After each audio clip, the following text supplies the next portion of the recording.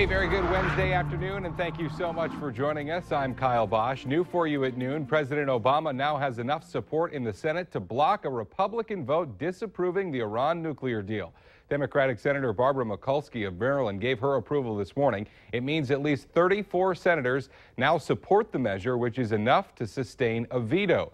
Congressional Republicans are nearly united in opposing the Iran deal amid fears it's not strong enough and would eventually let Iran build a nuclear bomb.